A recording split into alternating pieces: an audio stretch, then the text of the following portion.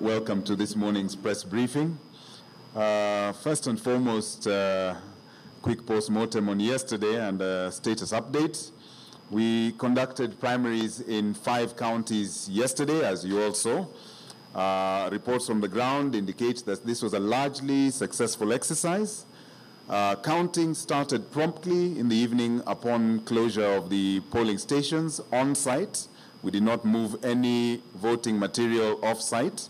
And from what I can see from the media reports, you members of the press are more on top of it than even I am. I'm seeing real-time flow of results, which is a situation akin to the general election. And we are proud of your maintaining this real-time coverage of the tallying exercise. So we continue to monitor that exercise. We thank you for partnering with us in bringing results from all over the country, from all political parties. And these results continue to trickle in. What we've witnessed is the large turnout that we spoke about has been vindicated by the votes we've seen cast. And we thank our voters for expressing themselves at the ballot box in such a vigorous manner. Today, we have an exercise that now is triple the size of yesterday's exercise, in that we are covering 16 counties. Materials for these 16 counties went on site yesterday. Over the course of the night, these materials were properly segregated and delivery continued to the polling station level. And voting has commenced and will continue to keep you updated. As with yesterday, we are continuing to maintain the same real-time monitoring of the voting exercise and dealing with any hitches experienced similarly in real time. We're responding to any situations by continuing to keep in touch with the NEB members on the ground and the county election board members, together with the returning officers at every constituency and at county level. And we'll continue to update you. We pray that this exercise goes on successfully and that we experience similarly large turnout at all these polling stations. Now, one issue we would like to readdress and emphasize is the issue that constantly arises with the voter register.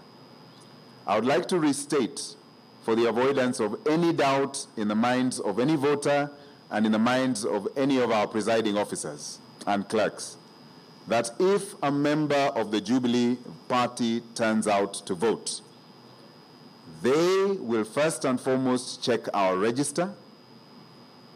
As we stated, if the name is not on the register and that individual has a valid national identity card, they should be allowed to vote. Their names will be entered on the register. There's no refusal. Under no circumstances should there be any refusal of an individual being allowed to vote. Reports are still trickling in that this is happening in some instances, and I want to repeat this for the avoidance of any doubt countrywide, for all our staff and all voters and members of the Jubilee Party to note. Finally, I'd like at this point to express our gratitude to our aspirants, to our the members of the parties, to all the volunteers who are helping us with this mammoth exercise today. The party wishes to express its sincere gratitude for the sacrifice you have all made. And we're praying, as I said, for a successful day today, which will lead us on in the same momentum to be able to deliver valid, credible, and free and fair elections for the Jubilee Party. Thank you very much. Does anybody have any questions? Yes, madam. Yes, Jackie.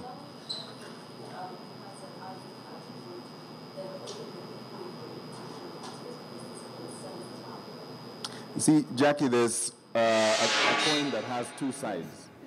All right, so that's Andrew Musangi, who's the chair of the National Elections Board for Jubilee Party, just giving an update of the processes taking place throughout the 19 counties that are having their primaries